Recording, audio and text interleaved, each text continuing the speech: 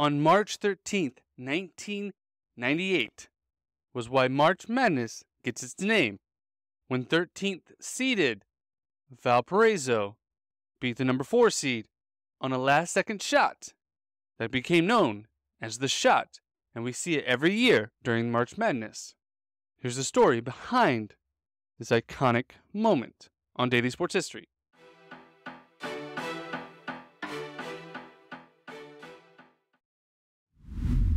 Welcome to Daily Sports History.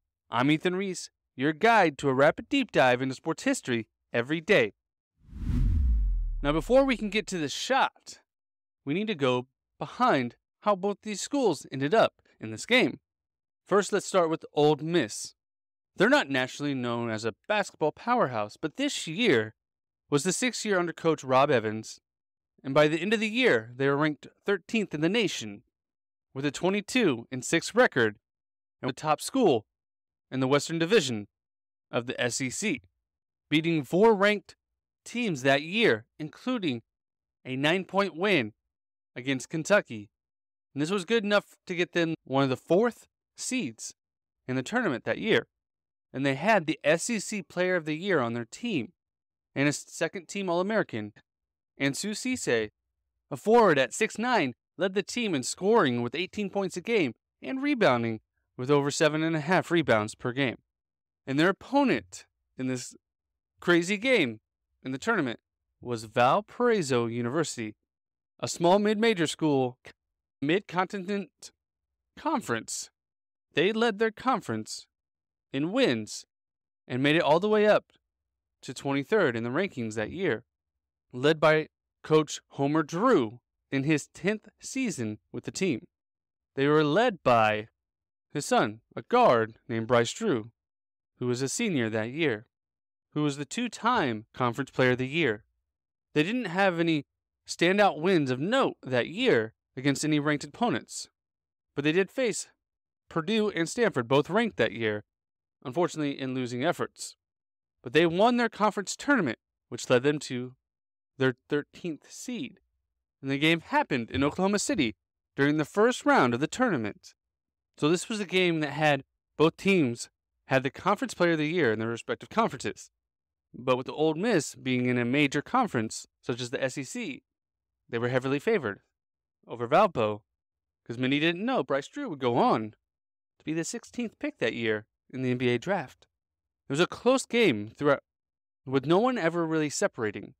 Although Ole Miss was favored, Valpo kept it close the entire game. But although as time was dwindling down, they were down 69-67, with less than 10 seconds left to play, when Bryce Drew of Valparaiso took a 3, but it's not the one we all remember. He missed it, and Ole Miss grabbed the rebound with 5 seconds left. And Ole Miss's Cisse grabbed the rebound with 5 seconds left and was immediately fouled. Sent to the free throw line, he was a 72% free throw shooter, and he had made 3 of his last 5 attempts that game. And he could go up and clinch the game by making both free throws. But he missed the first one, and Valpo called a timeout to put together the play. The play was known as the Pacer, as Valpo is in Indiana, and the Indiana's pro basketball team is called the Pacers. But it all relied on Valpo getting the ball back.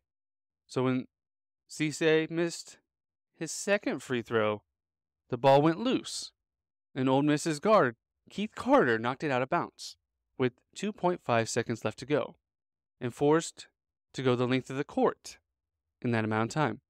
So the play that we all remember revolves around the inbound passer throwing the ball over the midcourt line to a player near the top of the three-point line, and then Bryce Drew would come running up, streaking down the sideline to get a handoff-like pass to shoot a wide-open 3. And that's exactly what happened. Jamie Sykes threw the ball to Bill Jenkins, who outjumped a Rebels defender, and immediately handed the ball off to Bryce Drew, who shot a 23-foot three-pointer and sank this one, as he was wide open. As time expired, Valpo won 70-69, eliminating Ole Miss from the tournament. Now, this wasn't the end of the story, because Valpo went on to win their next game against Florida State, and another nail-biter that went into overtime, winning 83-77, being the first time the school had ever made it to the Sweet 16. Unfortunately, they met number 8 Rhode Island in the Sweet 16 and lost 68-74. But this run will always be remembered for the shot that gets played every year and has been redone by multiple teams in the tournament or any other game that comes down to the wire, and will never be forgotten, as we all love the madness of March. Thank you for joining us on today's Daily Sports History. I hope you enjoyed it. If you did, please follow us on our socials: Twitter, Instagram, Facebook, TikTok, Threads, wherever you like to socialize. Come join our community. Tell us how much you like it. Enjoy the little video clips and all our posts that we do on those platforms. And come back tomorrow for more Daily Sports History.